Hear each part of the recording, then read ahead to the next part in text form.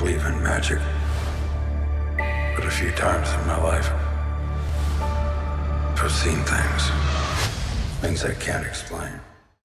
Welcome back, everyone. It's Charlie. Indiana Jones and the Dial of Destiny is out. Hopefully you've had a chance to see it. It's the final Indiana Jones movie with Harrison Ford. So this will be my video for the ending, the Easter eggs, and what's going to happen in the franchise just in general. If you're brand new to the channel, be sure to subscribe to get all the videos, and careful for spoilers for the movie if you haven't seen it yet.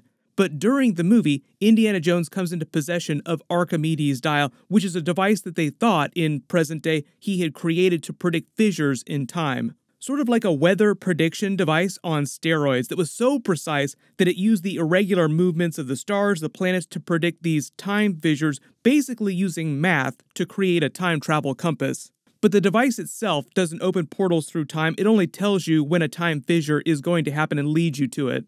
The main villain of the movie, Voller, who's a Nazi played by Mads Mikkelsen, believes that he can use the dial to find a time fissure that will allow him to travel back in time to kill Hitler, even though he's a Nazi. He claims that it was Hitler's mistakes that were the reason that they lost World War II, and he plans to kill him after he's turned Germany into a Nazi state so that they'll have all their forces, but they'll have better leaders within their party that can lead them to victory in war without Hitler taking them off the rails with all of his obsessions over the antiquities like the Lance of Longinus in the movie, which is the spear that was supposed to have pierced Christ. The Indiana Jones movies have revolved around Nazis and Hitler's search for powerful supernatural artifacts just in general, like the Ark of the Covenant. Just because of the era in which the movies took place around World War II. Crystal Skull is the exception because it took place a little later in the timeline, so it was the Soviets because it was in the 1950s.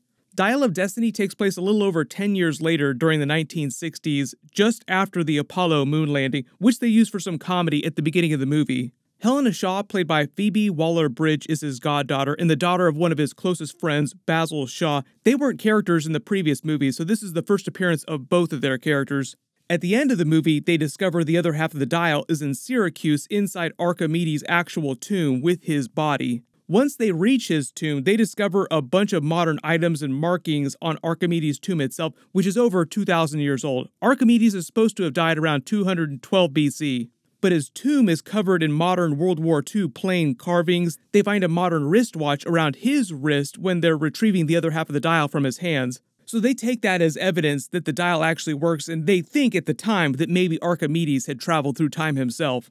As Voller completes the dial and they begin traveling through the time fissure, he assumes it'll take them to 1939 where he can kill Hitler. Indiana Jones then realizes that Archimedes never realized continental drift, which happens slowly over thousands of years, so the coordinates that the dial are taking them to, the time fissure, isn't going to take them to 1939. They have no idea where they're going to wind up in time. They're sucked in before it's too late to turn away, and it winds up taking them to the siege of Syracuse right around the time Archimedes was originally supposed to have died. So they've traveled back more than 2,000 years.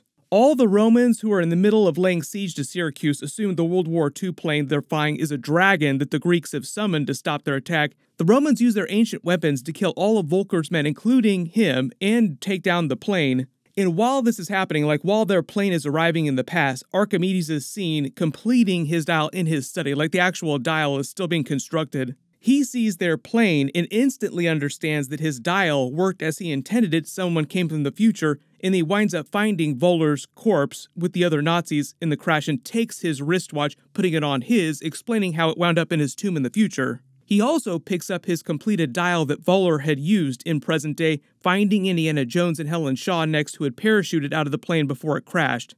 They have a funny greeting because Indiana Jones is meeting this ancient person. It's kind of like the end of Last Crusade where he's meeting the last knight. Hello, person from thousands of years ago. Archimedes then explains that the dial was always supposed to bring them here to this point. It was predestined. It was all part of Archimedes' plan. They were always meant to meet him. I knew you would come. My strength has left me. That's meant to be a callback to Helen Shaw's comments earlier in the movie about playing cards with a stacked deck in your favor so that you always wind up winning the game, meaning that Archimedes had actually created the dial to bring help from the future to defeat the Romans in the very battle that they're in the middle of.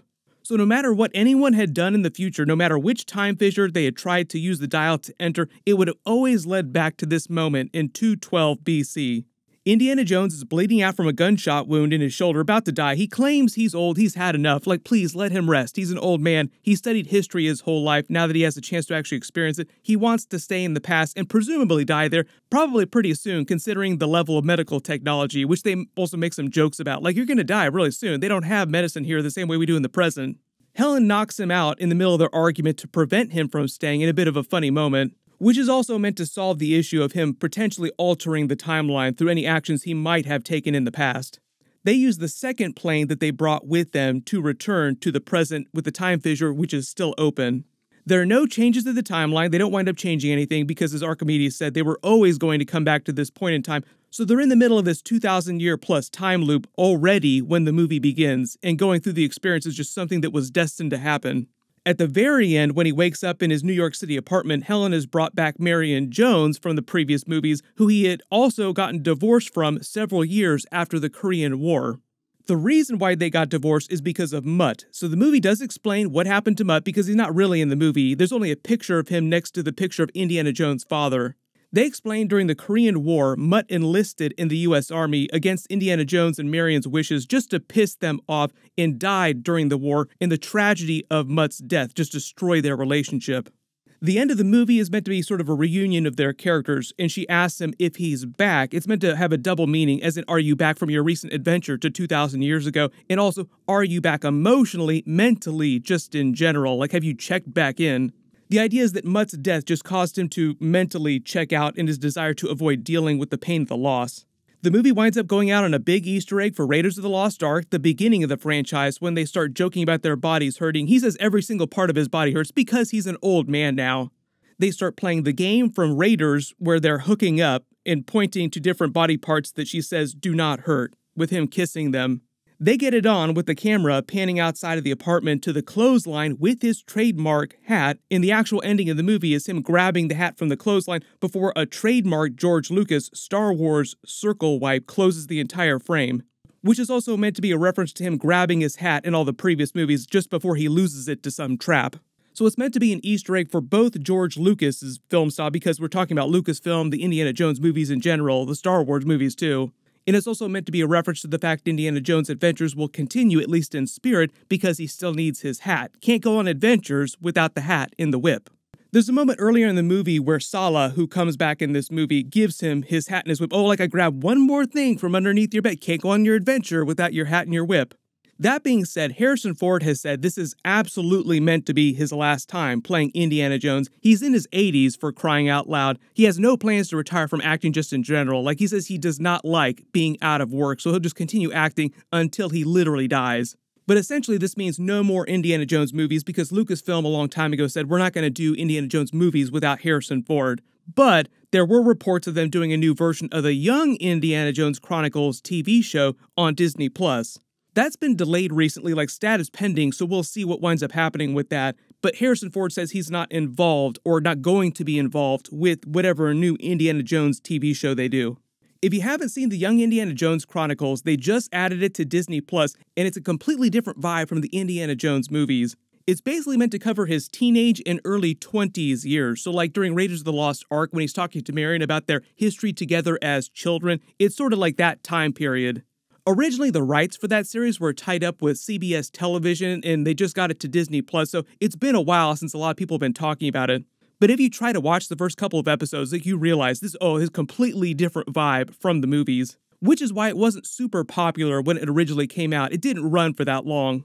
There were also a lot of deleted scenes that George Lucas filmed and then cut for broadcast, like an older version of Indiana Jones. They actually ended that series with a joke about him dropping a cheeseburger in a mail slot and telling the mailwoman that he used to be a spy during World War II, so she needed to open the mailbox to get the cheeseburger out because it was part of state secrets, but really he just wanted his cheeseburger. And that was going to be the way the Young Indiana Jones Chronicles went out. Like, can you imagine them going out on a joke like that? That's one of the reasons why George Lucas cut all the scenes of this older Indiana Jones. I believe he was meant to be older in these scenes than he was during the events of Dial of Destiny. So like a slightly older, like mid-80s, maybe even like late 80s version of Indiana Jones. We'll guess what happened to his eye during these events. Like, at some point after the events of Dial of Destiny, he got into an accident and lost one of his eyes. Just in general, there are a lot of references in the movie to the previous movies. Like instead of snakes, it's eels this time, and they have references to using father's journals. Like he uses his father's journals during The Last Crusade. During this movie, it's Helen Shaw using her father's journals about the Dial of Destiny. Just in general, the movie was much better than Crystal Skull. The bar was pretty low on that, so it wasn't too hard. The ending of Crystal Skull was also a very solid ending for the character because of the wedding with Marion, but this was a pretty good ending for the character, a pretty good bookend. If you watched any of my Marvel videos, I've been talking about Captain America 4 because they've been in the middle of filming that. Harrison Ford has been in the middle or getting ready to finish filming Captain America 4. He's now playing the recast version of Thunderbolt Ross, which was previously played by William Hurt, who had passed away also recently. They have a big Red Hulk storyline planned for that. He's going to become president of the United States during that. So they have big plans for the Thunderbolt Ross character, which is why they recast the character with Harrison Ford, rather than have him play some other character. There's a lot of Hulk-related stuff that they set up in the previous movies that they're trying to pay off in Captain America 4. But because we make all the jokes about Harrison Ford being so old, like how are they going to do big action scenes with someone who's so old? Because even with Samuel L. Jackson, they run into that problem during the Secret Invasion series, where he is in his 70s, so it's hard for him to actually do practical action scenes. With Harrison Ford and all the Red Hulk, Thunderbolt Ross stuff that they're doing in Captain America 4, most of that will be special effects, visual effects, motion capture, so he doesn't actually have to do a lot of the action himself. We'll see what that winds up looking like. That we'll probably get a teaser trailer for that by the end of the year. There's a bunch of big stuff coming up, so make sure to enable alerts for my channel so you don't miss that. Click here for my Secret Invasion Episode 3 video, and click here for all my Captain America 4 first look videos of him becoming Red Hulk Thunderbolt Ross. Thank you so much for watching, everyone stay safe, and I'll see you guys in the next one.